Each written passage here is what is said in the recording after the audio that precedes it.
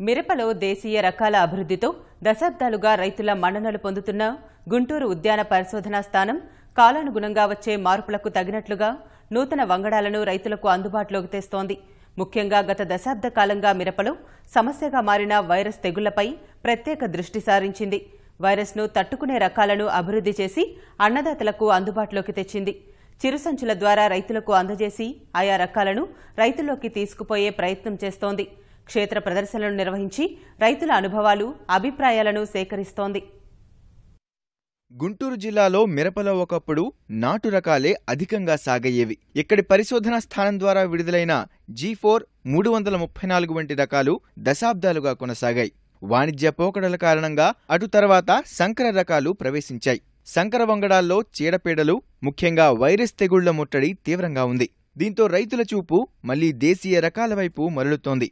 ఈ తరుణంలో గుంటూరు లాం పరిశోధనా కేంద్రం నుంచి దేశీయ వంగడాల పరిశోధనలు వేగవంతం చేశారు. ఎకరాకు 20 క్వింటాళ్ల దిగుబడి తగ్గకుండా వైరస్ తెగుళ్లను తట్టుకునే LCA 657, LCA 680, LCA 684 అనే సూటి రకాలను రూపొందించి చిరు సంచులనిచ్చి రైతుల చేత సాగు చేయించారు. సాగులో పెద్దగా సమస్యలు లేకపోవడంతో ఈ రకాలు రైతుల మన్ననలు పొందుతున్నాయని ఉద్యాన కమిషనర్ చిరంజీవి చౌదరి అన్నారు. రైతుల అభిప్రాయాలు తీసుకుని వాటిని మరింత అనువుగా మార్చి తీసుకొస్తామని తెలిపారు.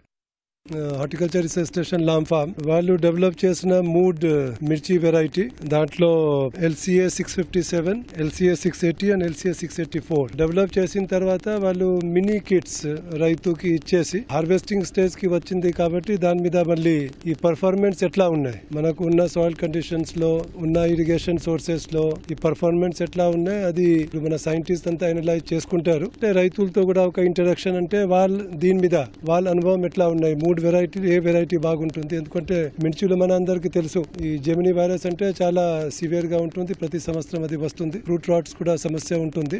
మన యూనివర్సిటీ నుంచి రిలీజ్ చేసిన variety resistance to fruit rot, resistance to Gemini virus and other disease and paste అది చూసుకొని అదే ప్రకారం వాటికి ఈల్డ్ ఇంకా వేరే ప్రైవేట్ హైబ్రిడ్ తో మనం కంపేర్ చేసుకుంటే ఎట్లా ఉంటుంది, కాస్ట్ ఆఫ్ కల్టివేషన్ ఎట్లా ఉంటుంది, సో ఈ అన్ని పారామీటర్స్ మీద స్టడీ చేసిన తర్వాత మళ్ళీ ఇంకా ఎక్కువ మొత్తంలో ఇది ఫార్మర్స్ కి సరఫరా చేయాలి. ఆ ఉద్దేశంతో ఇక్కడ డెమోన్స్ట్రేషన్ ప్లాట్ మినికిట్ ద్వారా రేట్ చేయడం జరిగింది. మిరపను అధిక విస్తీర్ణంలో పండించే కొన్ని ప్రాంతాలు గత కొన్నాళ్లుగా బొబ్బరగా చెప్పే జెమినీ వైరస్ తెగుళ్లతో హడలెత్తిపోతున్నాయి. సస్యరక్షణ చర్యలు తీసుకున్నప్పటికీ తెగుళ్లు అదుపులోకి రాకపోవడంతో రైతులు విసిగెత్తిపోతున్నారు. ఈ సమయంలో ఉద్యాన పరిశోధనా స్థానం తెస్తున్న రకాలు కొంత ఉపశమనం కలిగించే అవకాశం ఉందని రైతులు ఆశాభావం వ్యక్తం చేస్తున్నారు. ఈ ఏడాది మిరపలో చాలా చోట్ల వైరస్ సమస్యలు, తాలు, కాయమచ్చ లాంటి ఇబ్బందులు తలెత్తినా ఈ కొత్త రకాల్లో కనపడకపోవడంతో వీటిని ప్రత్యక్షంగా గమనిస్తున్న రైతులు సంతృప్తి వ్యక్తం చేస్తున్నారు. ప్రస్తుతం సాగులో ఉన్న ఈ 3 కొత్త దేశీయ రకాల్లో కనిపించే చిన్న చిన్న సమస్యలను అధిగమించి వచ్చే ఏడాది మరింత విస్తృతంగా వాటిని క్షేత్రస్థాయిలోకి తీసుకురావాలని రైతులు కోరుతున్నారు.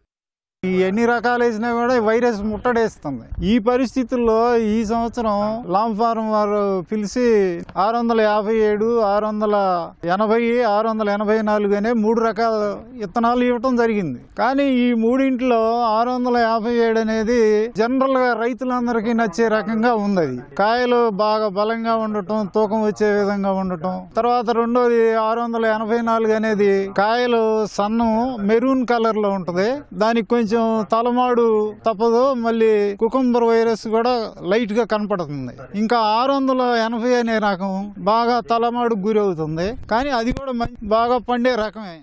బాగానే ఉందండి. పండు తెగులు అది లేదు, ఉండకాయ కొద్దిగా నీట్ గా ఉంది, బొబ్బరు అది లేదు, పైరు అయింది, పైరు దగ్గర కాపు పడుతుంది. దిగుబడి కూడా పర్లా, మరి అంచనా 15-20 లోపు పోయిద్ది అనుకుంటున్నాం. ఈ ఆకు ముదురు రంగు తెగులు లేదు, ప్రస్తుతానికి తెగులు కనపట్టలేదు. అదే కాయేమో నలుపు. అంటే ఈ నేలకి ఈ చోటలేదు, నల్ల నేలకి మరి ఏ మాత్రం దిగుబడి వచ్చేది. తెగులు ఎక్కడో ఒక చెట్టుగా మాత్రం తెగులు కనపడింది, కొద్దిగా మచ్చ తెగులు లాగా. ఓవరాల్ గా బాగుంది. కాయ సైజు ఉంది బాగా, వైరస్ ఏం లేదు దీంట్లో. వైరస్ కనపడలా. ఈ సంవత్సరం అన్ని వైరస్ వచ్చినాయి సార్. ఈ రకం మాత్రం వైరస్ లేకుండా బాగుంది, రైతుకు ఇబ్బంది లేకుండా ఈ విత్తనం వేసుకోవచ్చు మనం. బాగుంది, నచ్చింది మాకు. ఒక పసుపుకాయ కొంచెం లాస్ట్ స్థితిలో వచ్చింది సార్. ఫస్ట్ సారిగా రాలేదు. ఫస్ట్ కాపు మాత్రం 20 కాడికి కాసింది ఎకరానికి వచ్చాలకే. పైన చివరికి వచ్చాలకే అది కాల్షియం వల్ల అని అంటున్నారు. పైన వచ్చాలకి కొంచెం ఏడన ఒకటి పసుపుకాయ కొంచెం కనబడుతుంది సార్. ఇది లైట్ గా అది ఒక 5% అయితే ఏటకన్నా అది బాగుంది సార్. ప్రైవేట్ గా అంతా వైరస్ వచ్చిపోయి ఎకరానికి 4-5 క్వింటాలు అయినాయి. చాలా రైతు దెబ్బతిన్నాము. డిపార్ట్మెంట్ వాళ్ళు బాగుంది. సూటి రకాలు సైతం సంకర వంగడాలకు దీటుగా దిగుబడిని ఇవ్వడంతో, ప్రధానంగా వైరస్, ఇతర తెగుళ్లను తట్టుకోవడంతో ఈ రకాలకు ఆదరణ పెరుగుతోంది. ఉద్యాన పరిశోధనా స్థానం ఈ దిశగా పరిశోధనలు వేగిరం చేసి మరికొన్ని వంగడాలు అందుబాటులోకి తీసుకురావాలని మిరప రైతులు కోరుతున్నారు.